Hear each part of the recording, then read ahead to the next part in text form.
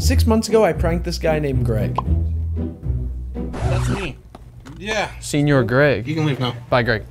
I do have water here. I think we started off on the wrong foot. So today I'm surprising Greg with $500 and a few more games to try and make amends. Let's just hope he doesn't have any water this time. Greg, what's up, man? Hi.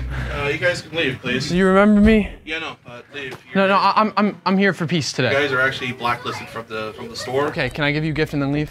No. Would you like get in trouble if you took it? Yes, I will. I have $500 I was gonna give you. What should I do with it? Give it to homeless guys on the corner. Luckily enough for me, there was a homeless man right in front of GameStop. This is from my friend Greg to you. $500 in cash.